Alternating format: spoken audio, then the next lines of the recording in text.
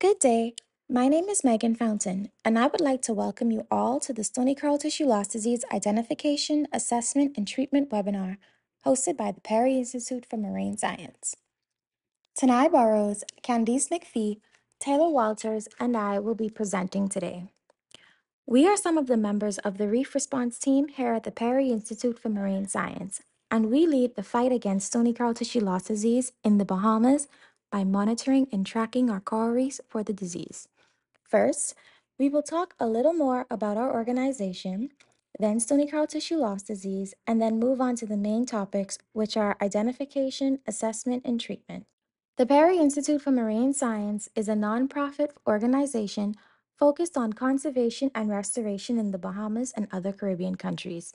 We have been one of the leading research organizations in the Bahamas for over 50 years and continue to conduct programs based on education, citizen science, and preservation to help protect our oceans. Within our organization, a few of our programs are coral reefs, fisheries, coastal habitats, and community outreach. So, why are coral reefs so important? Coral reefs are one of the most diverse ecosystems in the world and are a primary habitat for about 25% of all marine life. They safeguard a multitude of underwater life, serve as a feeding ground for predators, and are filter feeders, clearing the water of impurities while improving its quality.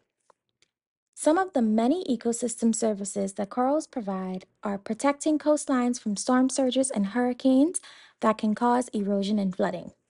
They also act as a major source of food and income due to the fishing industry and have a major impact on our economy through tourism.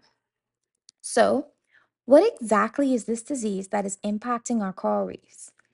The deadly disease known as Stony Coral Tissue Loss Disease, or SCITLD for short, was initially identified in 2014 off the coast of Miami and has since expanded along Florida's coast, having a severe negative impact on coral reefs. It entered our waters in 2019, where it was found close to a port in Grand Bahama. Since then, it has spread to other islands around the Bahamas due to its transmission through the water column, endangering our coral reefs. Although the exact cause of the disease is still unknown, if left untreated, the mortality rate of corals would likely be 100%. In this webinar, we will discuss how to recognize the signs of SCITLD, evaluate coral reefs, and treat corals that have the disease. In this section of the webinar, we will discuss the different characteristics, coral species vulnerability, and the similarities and differences that SCITLD has to other diseases. In this groove brain coral infected with SCITLD, the old mortality is what the arrow is pointing to in the middle and refers to the coral exoskeleton that is not identifiable and slightly covered in sediment and may have been dead for a few weeks or months. The recently dead coral is the white border in between the old mortality and living tissue, and refers to the exposed white skeleton that is still identifiable and may have been dead for a few days. In several coral species, this may be bleached living tissue. The living tissue is the yellow-colored part of the coral and is showing what the coral looks like when it is healthy. Although this area of coral is living, it may still be infected with the disease. The pale yellow-colored areas of the coral are the lesions that may appear on coral species with the disease. Lesions may be observed simultaneously in one or several locations on a coral species, usually starting from the edges or appearing in patches in the middle between healthy tissue. The brown-colored areas of the coral is the living tissue that the lesions may eventually spread to, forming a single large lesion. In some coral species, the disease's active location can be seen where the tissue is slowing off the coral colony, as indicated by the arrow pointing to the tissue loss. The brown-colored coral adjacent to the tissue loss is the living tissue.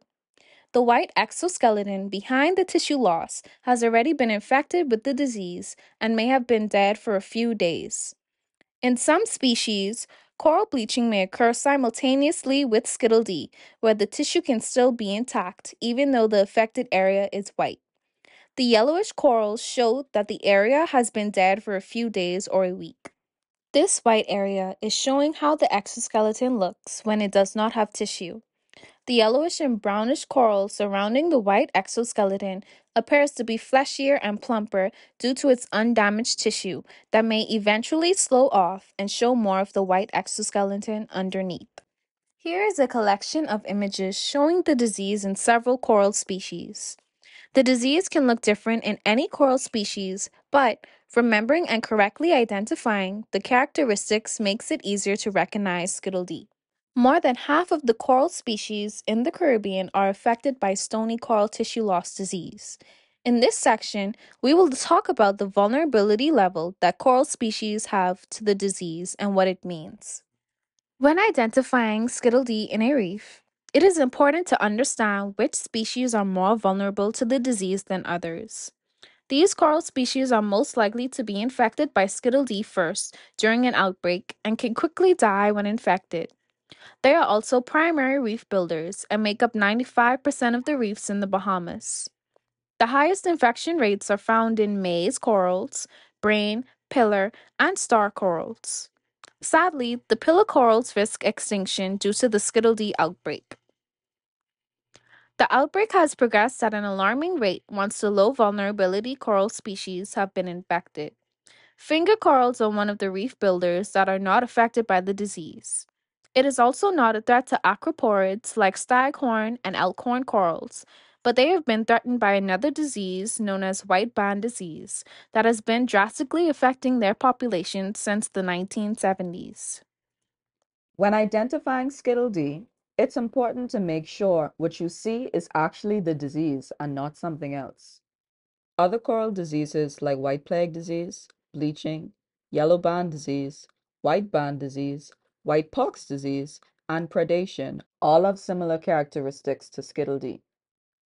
On this slide, Skittle D is in the picture on the left and white plague disease is on the right. White plague disease was discovered in 1975 in Florida and causes rapid tissue loss that forms lesions from the base of the coral, creating a sharp line adjacent to living tissue. This disease affects the brain, star, and plating corals. It can be difficult to tell these diseases apart, but Skittle D has lesions that occur on multiple locations all over the coral, while white plague has a defined borderline of white exoskeleton that only starts from the base of the coral. Skittle D is also way more aggressive and progresses faster than white plague with a rate of 5 to 40 centimeters squared per day, while white plague only progresses between 1 millimeter to 2 centimeters per day. Bleaching occurs when corals become stressed due to changes in their environmental conditions. A stressed coral will expel zooxanthellae, which provide the coral with food and give corals their color. Without zooxanthellae, corals lose their color and turn completely white, and with a decreased food source, the coral becomes more vulnerable to diseases. Although the coral is white, the living tissue is still alive and intact. With Skittle D, there is a loss of tissue and the underlying white exoskeleton is completely visible. Yellow band disease, also known as yellow blotch disease, is considered a disease that mainly affects the zooxanthellae that has a symbiotic relationship with the coral. When identifying yellow band, you should look for a pale yellow to white ring that is surrounded by dead or dying coral, and this disease only affects boulder star corals.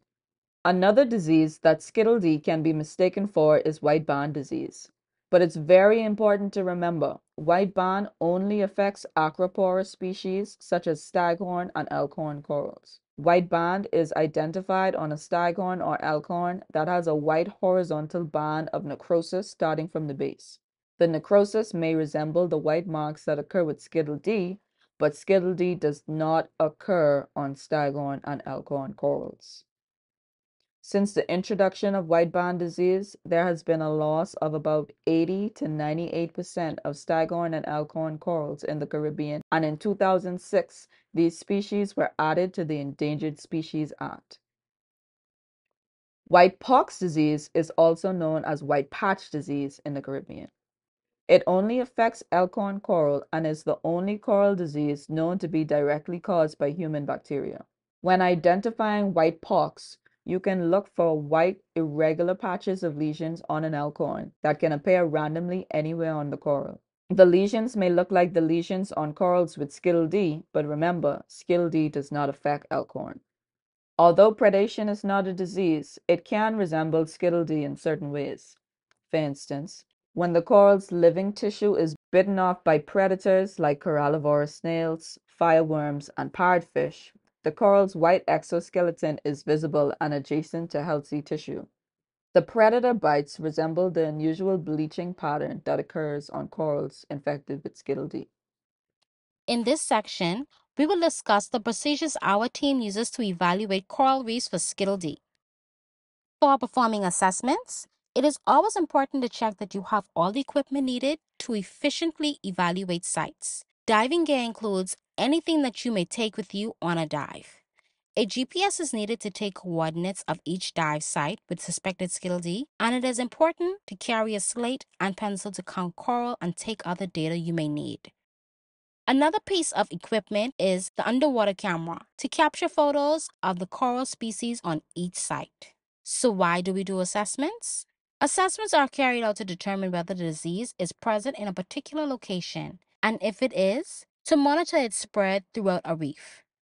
The Perry Institute's assessments are done by enacting a rover diving survey, which includes divers surveying a site that is believed to have Skittle D by swimming vertically above coral colonies 2 meters apart from each other in parallel rows.